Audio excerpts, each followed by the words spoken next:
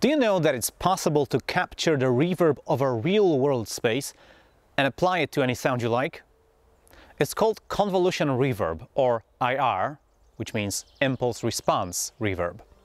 In this video I'm going to show you what it is, try to explain how it works, and we're gonna have some fun with it.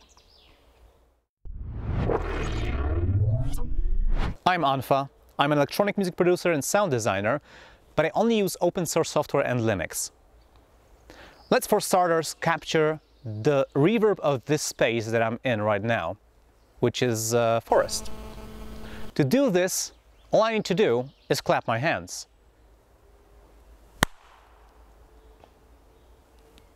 So often it's a good idea to do this multiple times because, for example, because of all the birds chirping, I'll have to do some cleanup, and it's good to have multiple takes so I can clean them up, denoise them individually, and composite them into a nice, clean impulse response.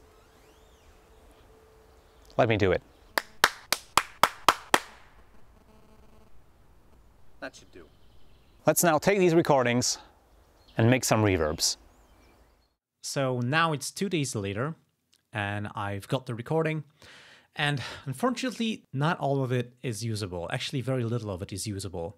But I've managed to salvage a few claps, so captures of the space. And here they are.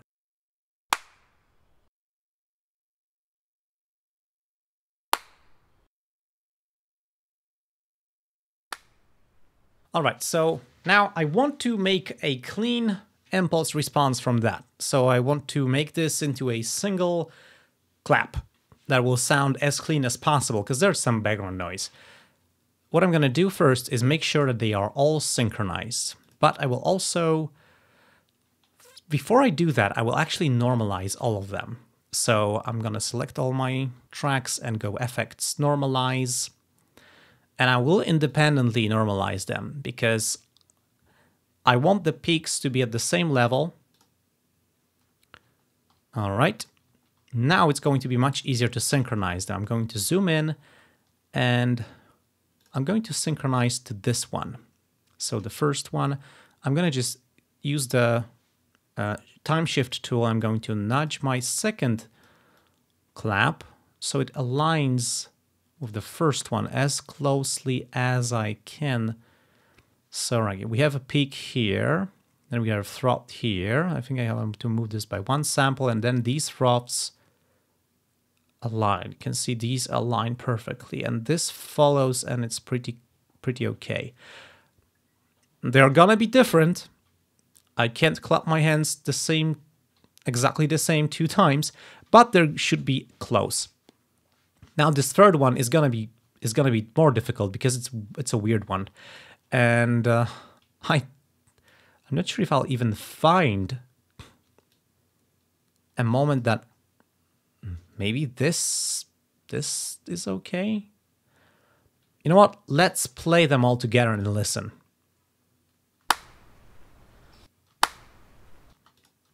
Okay, this sounds like a singular clap, so I think it will do. Now what we could do is denoise them. And also fade some parts that are not good. There is some bird singing in this recording.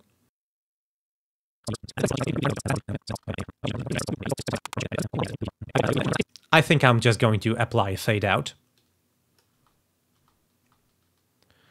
Also, we could try maybe noise reduction. So I'm going to go noise reduction, get noise profile. I have selected a piece of this recording which is silent.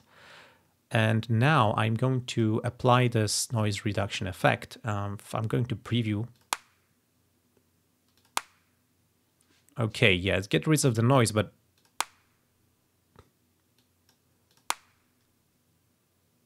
I think this is pretty okay. All right. Now I will process the other 2 claps separately.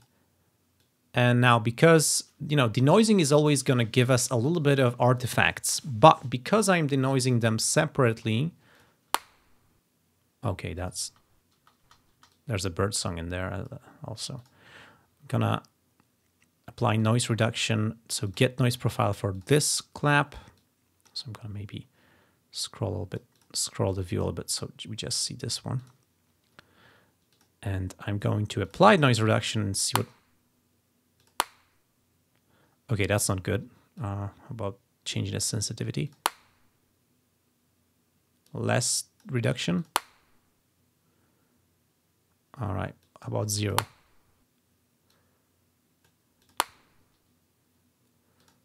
Okay, let's do it like that. I'm going to switch it to spectrogram view as well.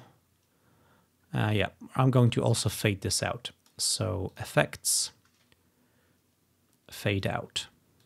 Okay, now we're fading out. And I'm going to do the same with this. So solo this. And yeah, maybe here. Fade out. Okay, now the third clap. Let's solo it here. Soloing mutes everything else, by the way, temporarily, so you can be sure we're only hearing this soloed track. Oh, this one is crazy noisy. But we have a clean noise sample in here, so let's try it. Let's try and denoise that. Noise reduction.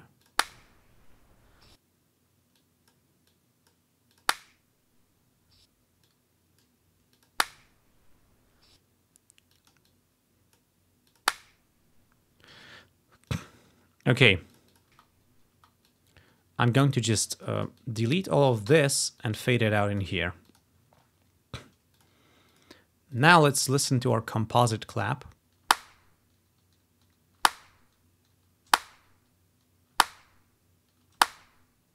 There is a little bit of a bird song stuck in there, but I think it's pretty okay. What I'm going to do now is combine all of them. So I'm going to do first Control A to select all, and now tracks, mix and render to new track.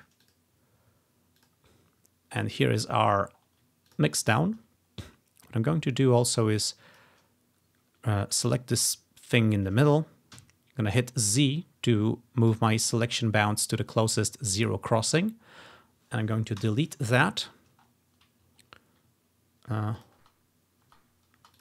I'm going to normalize the whole thing once again. And, okay, actually I don't want to delete this part as well. Yep, let me see if I can do this. All right. Yep, that's going to be our impulse response. So I'm going to export this and bring it into an impulse response plugin, and we can listen to what this will produce. All right, so I have loaded a plugin called LSP Impulse Reverb Stereo, which lets me grab my exported IR sample, and I'm going to just drag and drop it in here. And you can hear how does it sound like. And now I can make my voice be processed through that. And in order to do this, I need to select in here what I want to do. So input 0 and 1, source, file 1, source, file 1. Okay. Now I can mute the wet signal.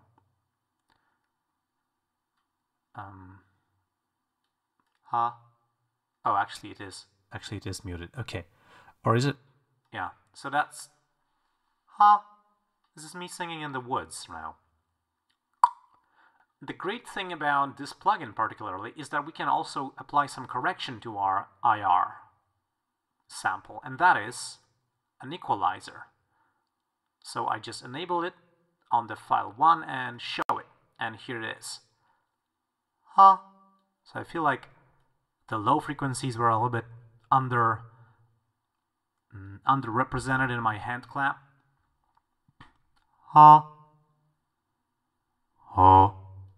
ha, ha, ha, ha. And I could also add a little bit of highs. Ha, ha, ha, ha, ha.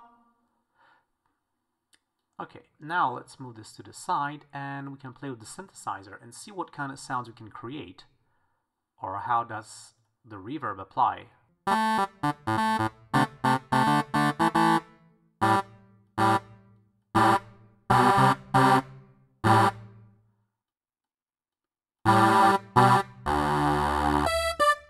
Huh? Yeah. What we can also do is we can cut the head, which is the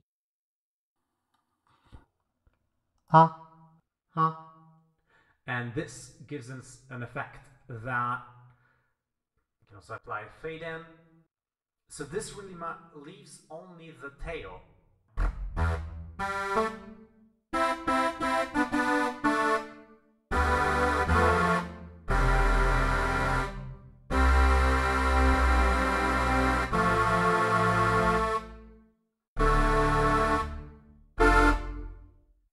It sure sounds like the forest, really. But the very important thing is to cut off the head of the sample, and we can even do more of that, and that will accentuate this little thing. We can also reverse this sample, and what this will do is create reverse reverb. I'm saying things that are being buffered in the memory of the plugin, because the convolution reverb impulse is backwards. The reverb is also backwards, and that is one way to do this effect live, which would be very difficult to do otherwise. You can also cut the head to have a really short backwards reverb. A very short backwards reverb. And I can also cut the tail. Cut the tail. This could create some interesting effects.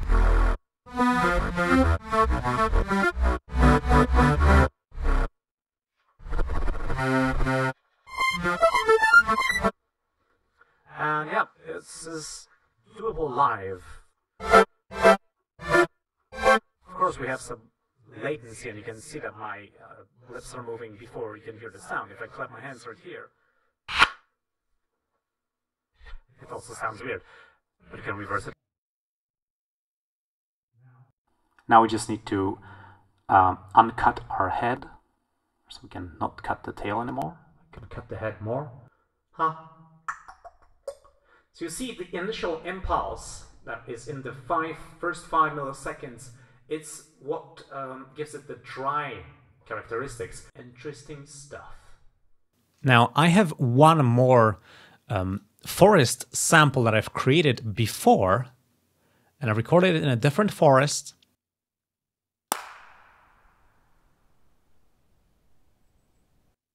As you can hear, it's a way longer sample. And also there's some noise till the end, so we can fade it out right in the plugin.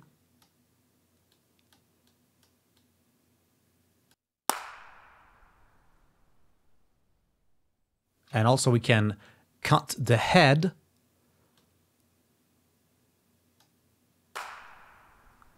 And apply a little bit of a fade in. Whoa, that's a bit much.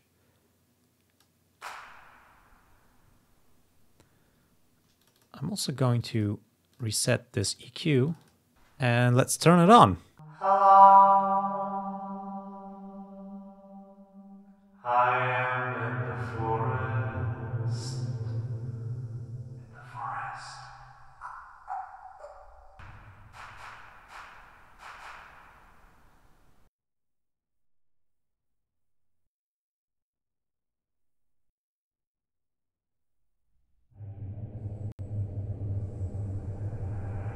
I can also make it reverse.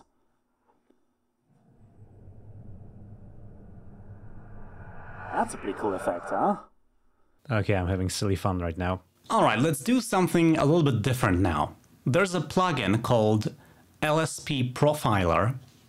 I'm going to load it up. Maybe let's use the mono version because it's a little bit simpler.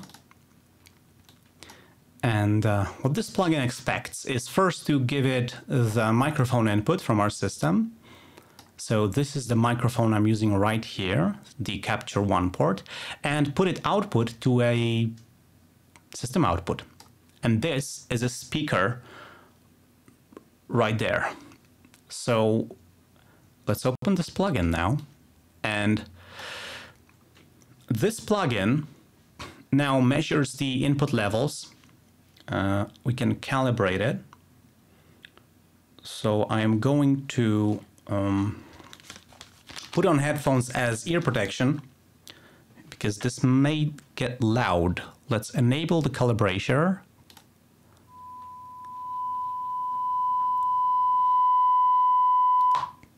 All right, I think that'll be enough. And now what the plugin will do is it's going to play a sine wave sweep from low frequencies to high, and it's going to use that to excite this environment using that speaker, capture the response using this microphone, and it's going to produce an IR or impulse response file for us, which we can then use as a reverb to emulate what would happen if you played a sound in the location of that speaker right here in this exact room and you were listening to it through this microphone. Let's do it. Alrighty, so this is the speaker I was talking about before. The sound is going to come out of it and it's going to go into this microphone. And we will get an impulse response from that. So let me... First we need to do the latency measurement, I believe. Oh, now we get a reading. Oh, so the amplitude was too low. All right, it has read latency 38 milliseconds. We can now press profile. We can choose the duration of the profiling sine sweep. The longer it is, the higher quality the impulse response will be. But let's go with, whoa, okay, how long this can be? 50 seconds, wow. Let's go with 11 seconds and see.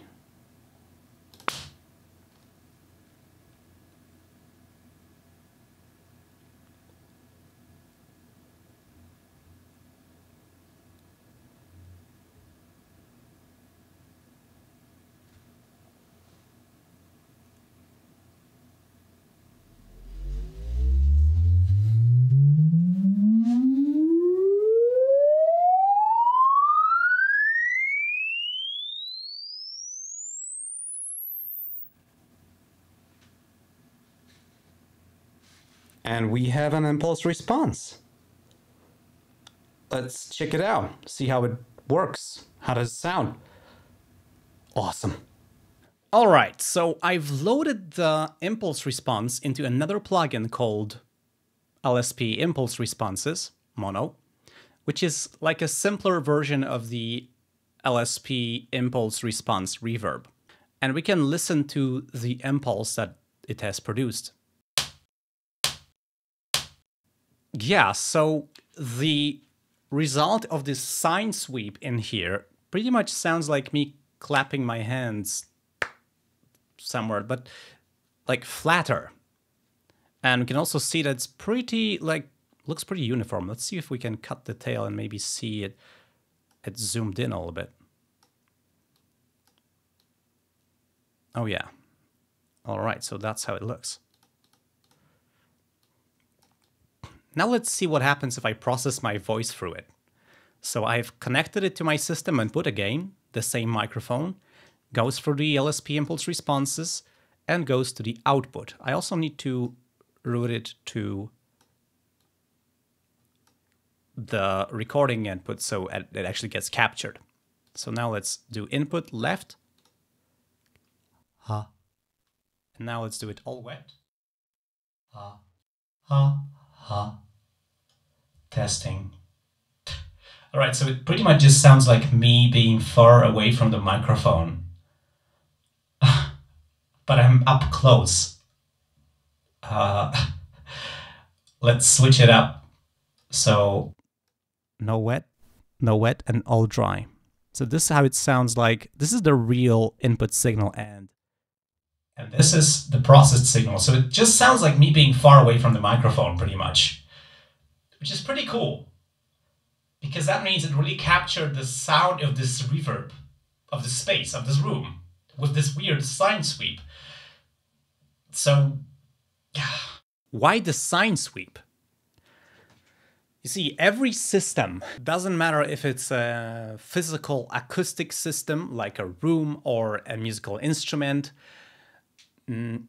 or if it's an electronic system that responds to electric currents and impulses, every system has an impulse response.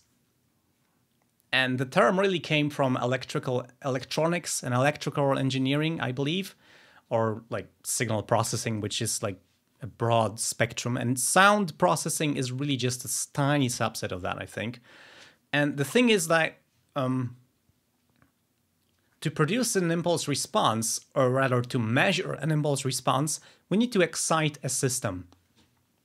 So when I clap my hands in a room, I'm exciting the system because I'm emitting a short pulse of energy, which has a wide spectrum of frequencies. There's lower frequencies, there's higher frequencies, and they're more or less evenly spaced. It's not flat. That's why the hand clap is not an ideal thing. Probably popping a balloon would be a better thing because 1, it's much louder. 2, it's way easier to reproduce, to make it like repeatable results. You just have a bunch of balloons and you pop them and they should pop the same way. And 3rd, this frequency response is more flat. So what would be the ideal impulse? An ideal impulse to measure a frequency response of an environment would be infinitely small in time. That means infinitely short, or as short as possible, and also would have all the frequencies from the lowest to the highest possible in equal amounts. And something like this exists. It's called a Dirac impulse, and it's what would produce an impulse response file that would change nothing about the input signal. Let me show you. Here's Audacity, and I'm going to quickly create a mono track. And we're gonna need some silence. I'm gonna generate silence. 1 second of silence will be enough. Okay, this is 1 second of silence. If we feed this as an impulse response to our plugin, we will get silence. If we, however, you do this, which is a single audio sample at a value of 1, with all other samples being at value of 0, we get a unity impulse response. That means it will change nothing about the input. It will produce exactly mathematically the same result. And of course, to be precise, we should also export only this one sample. Because if I export these 2 samples, the first one which is 0 and the second one which is 1, we're going to delay the signal by 1 sample. Now, what happens if I add a bunch of samples? Like, what will happen now? Now we're coming closer to how convolution actually works. You see, every single pulse we put in here, which is a sample of value 1, is going to be to create another copy of our input signal, only delayed by a given amount. So we're going to have like a very short echo. We're going to have our original signal and then a copy delayed by 24 samples, and then another copy delayed, and our 2 copies side very close together delayed by how many copies, and etc. And we're going to have a reverb characteristic. If I put more pulses in here, and they can be, if I make a pulse which is, you know, not a value of 1, which is 100%, but something smaller, like 0.1. This is going to just create a copy of the input signal at this point in time, which is going to be 10% of the volume. So it's quieter. So we really can have a reverb tail if we just put points. These points are just like reflections of the sound when it's bouncing off of distant wall, and it takes some time to travel there.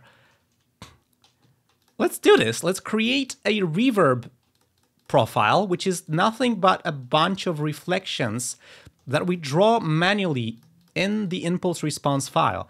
Of course, we can also use negative values. Why not? It's only going to produce an inverted copy of our original input signal. Do you understand what this is doing? It's pretty crazy. All right, yeah, I'm not close enough. Let's copy this and just create a bunch of pulses. Okay, and we have a 0.25 impulse response. Now I'm going to Control T to truncate this. And what I'm also going to do is I'm going to apply a fade out so that the first pulses are louder, and then they're going to be quieter and quieter. Okay, we can also normalize to make sure that our loudest samples are touching 0 decibels full scale, which means they will be at full loudness. And yeah, we can also remove this first pulse, maybe. I'll remove it. It's not so easy because it doesn't snap. And I can just delete that. And this is our reverb profile. Let's save this, load it into the LSP Impulse Responses, and listen to what it will do. I'm really curious to see. Okay, first let's listen to what this sample actually sounds like. Hey, it sounds like a bunch of nasty clicks, because that's what it is. But now, let's feed the microphone input through this thing and listen to what happens. All right, are you ready? I'm turning off dry. I'm turning on wet. 1. Hello. Hi. Hi. Hey. Oh, it's quite loud. Hello, person. Welcome to this place. Can you hear me?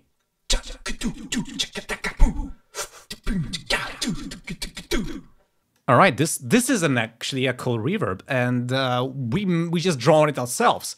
What else can we do? Because let's check this out on a spectrogram, okay? Maybe we don't have enough resolution. Also, let's view it to 20,000 hertz. All right, and let's view it. Maybe let's have a wider. All right, that's too much, I guess. All right, so of course the resolution of this measurement is not perfect, but you can see that the pulses are extremely wideband. These are the perfect pulses. They cover the whole frequency spectrum. But what would happen if we changed that? If we made them imperfect pulses, okay? So let's go back to the waveform view, and I'm going to select maybe these pulses and apply a filter curve to them. I'm going to flatten it, and now let's say I only want low frequencies in here, so I'm going to cut off everything higher. Do you see what happened? The samples got completely rearranged. We don't have a bunch of pulses, we have a long, long wave. But let's switch to the spectrogram, and you can see that this is exactly what we wanted. We have energy only on the low end of the spectrum.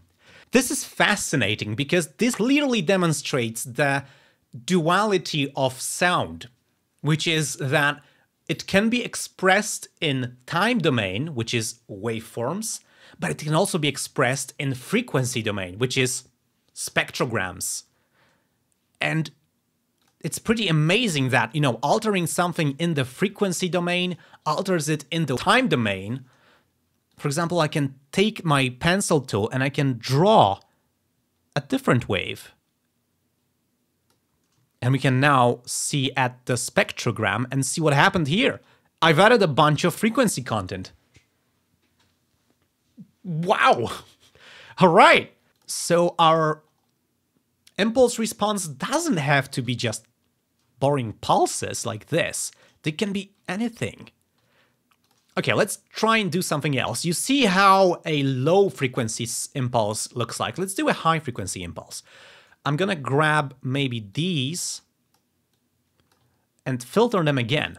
Let's go effects, filter curve. Let's flatten it. And I'm going to now high pass this. So only high frequencies go through. Look what happened. Can you see this? This is fascinating. I'm going to zoom in. Do you remember how the low frequency stuff looked like?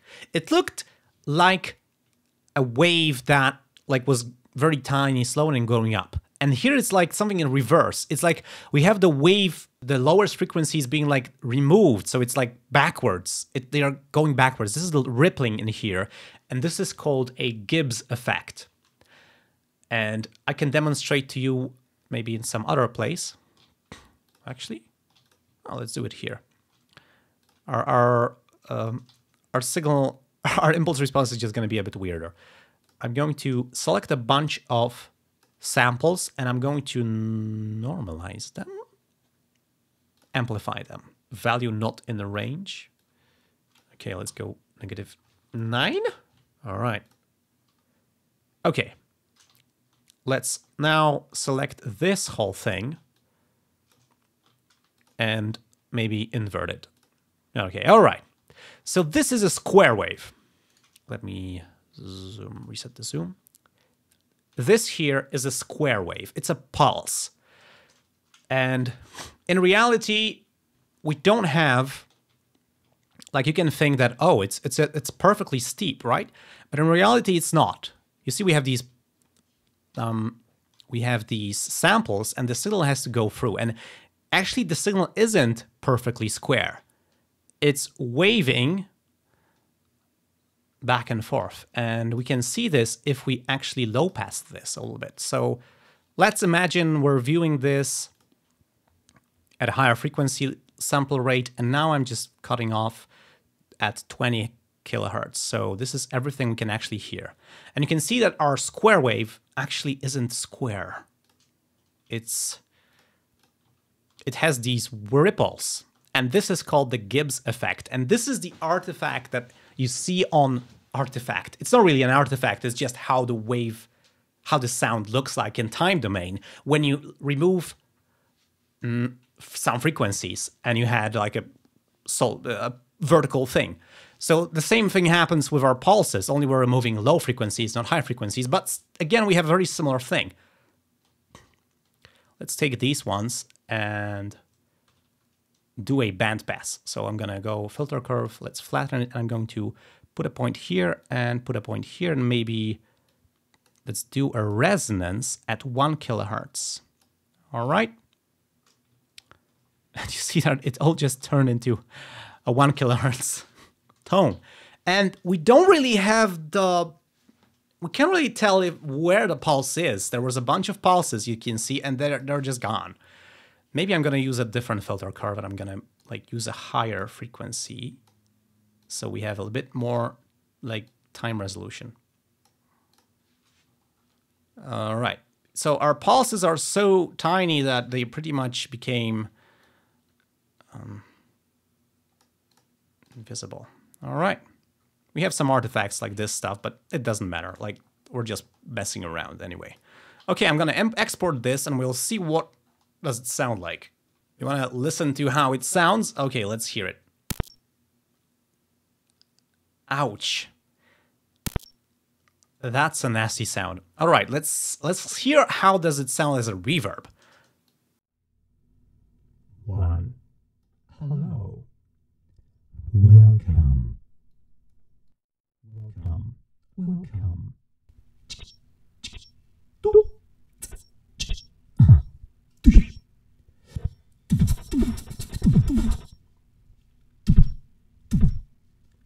This is really interesting. Okay, I really like this sound. It's weird. And you can see we have overemphasized low frequencies a lot. It's very boomy. And I think it's because this thing here is very loud. The amplitude of this thing is really high. Let's tone this down by like 20 decibels. Also, let's tone this down by 20 decibels as well. And let's save this out again. All right, this sounds much more high frequency heavy. Let's apply this. Okay. Hello, person. Welcome to this place.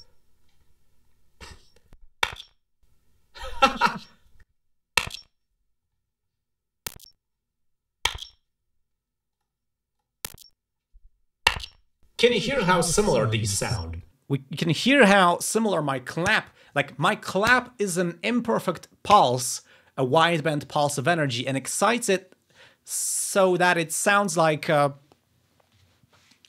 sample itself, pretty fine. Not perfect. We can hear the differences. There's like a lower mid frequency buildup in the clap. It's not perfectly uniform, that's what I said. It's not a perfect way to excite an environment.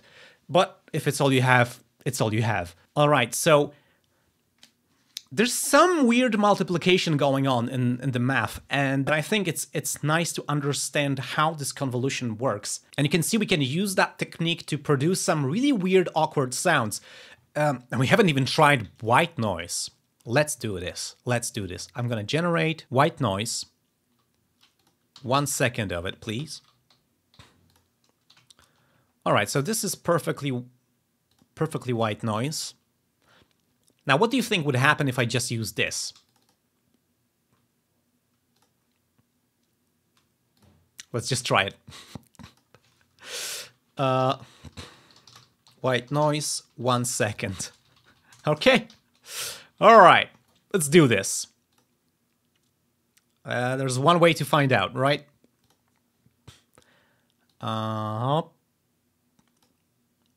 Alrighty, so here is our reverb sample. Now I'm going to be careful when turning this up because that's crazy loud.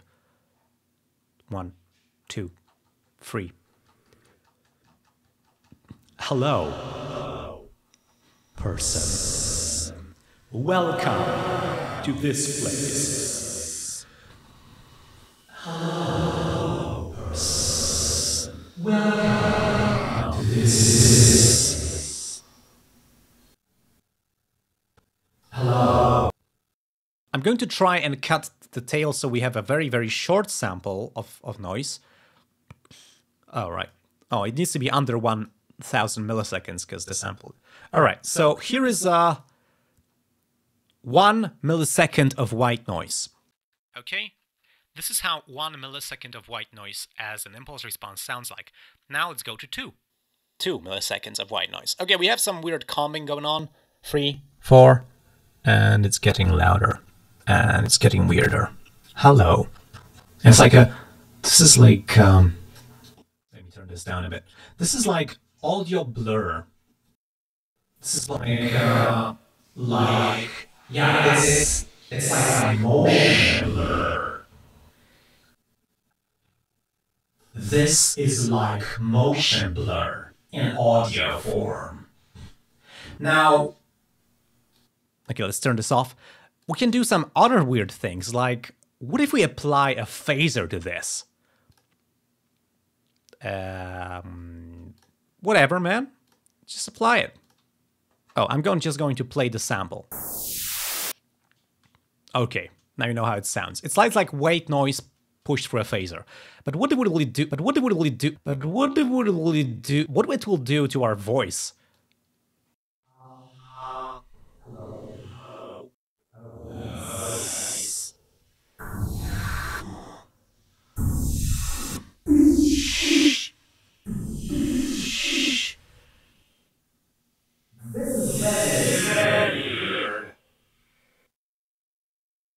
Mix it up so it's just a bunch of part of this effect and part normal stuff. Or let's cut the tail. All right. So what the hell is that? What is this? It's noise with a phaser. All right, so you can see that this technique of convolution can reproduce various effects. It can capture modifying an amplitude of sound in time. Also, the amplitude and frequency per frequency amplitude of sound in time. What it can't reproduce is things like, pitch shifting. It can't excite one frequency based on another frequency. It also can't do things like distortion, because that would mean creating frequency content where there was none. So you can't capture guitar distortion pedals with impulse response, but you can capture reverbs. And I've also captured a spring reverb in a guitar cabinet some time ago, and I'm going to actually play this to you. And what is interesting is that convolution is used in guitar emulation plugins to apply cabinet responses. And here is a cabinet response of a guitar. So if you've ever plugged a guitar into an amplifier, you know this sound. This is what happens when you plug the cable into your amp and then plug it into the guitar. You hear a bunch of these pulses. So what I did is I created this Dirac impulse and I played it through the guitar amplifier. I've also done the same when the reverb was turned all the way up. And this is how it sounds.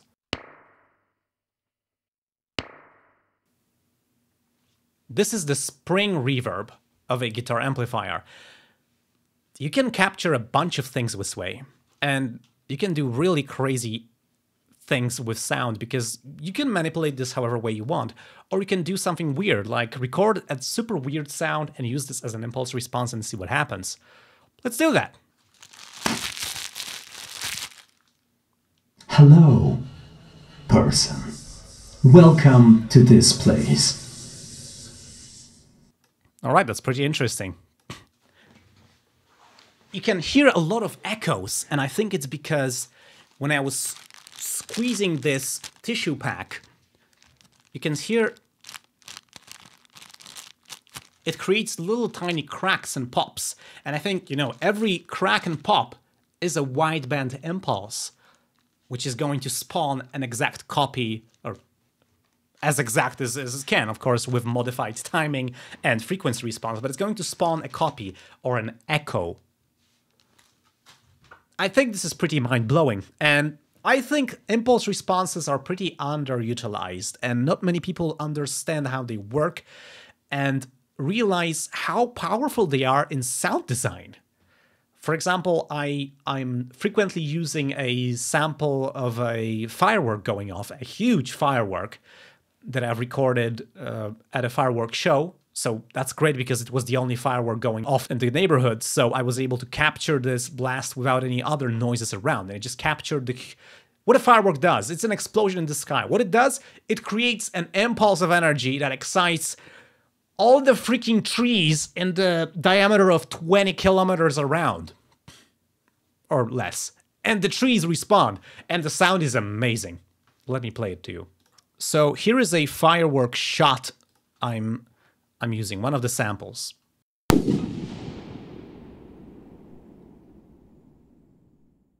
Let me show you what happens when you load this as impulse response. And you can see it's stereo. So we have left and right, left and right? I don't know. The LSP plugin shows us that it has two channels with differentiating the colors. Now, when I talk, it sounds like thunder. This is the sound of a huge stage. Welcome to the Unfa Sound Festival. How you feeling, Internet? Show us some love. Woo-wee.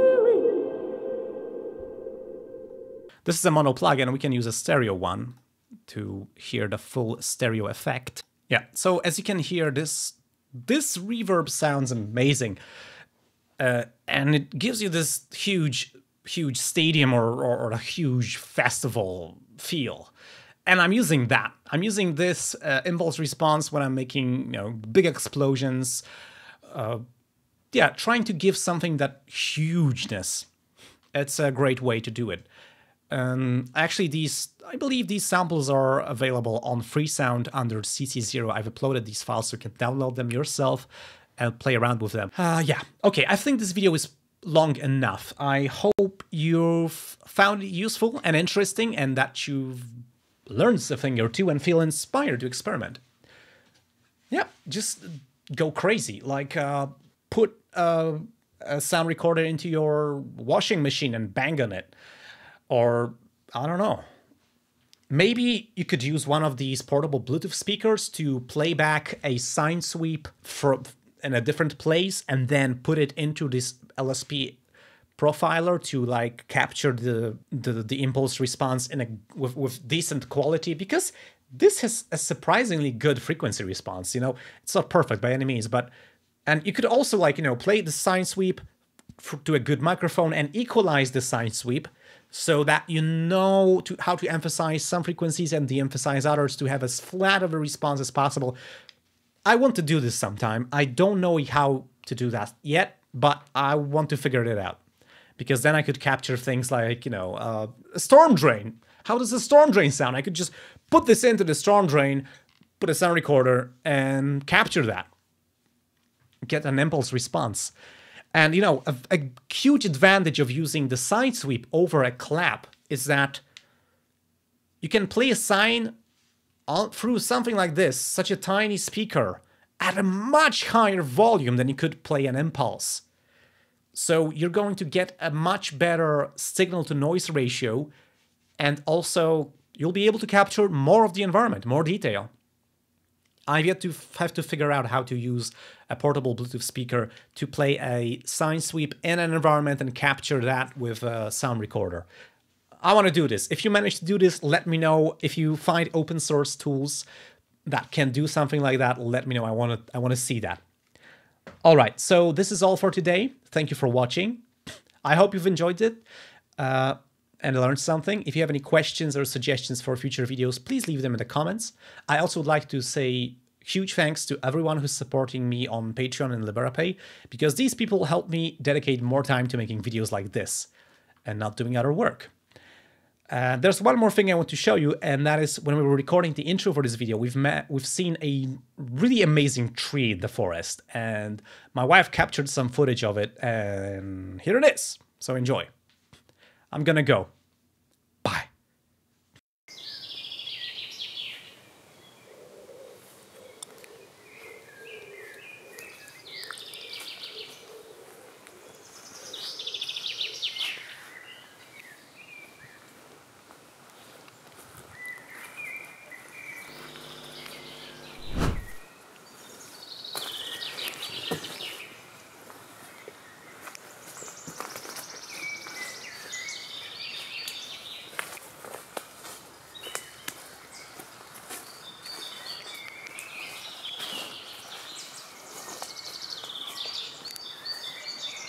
Hey, you! What operating system are you running, huh? Just leave me alone.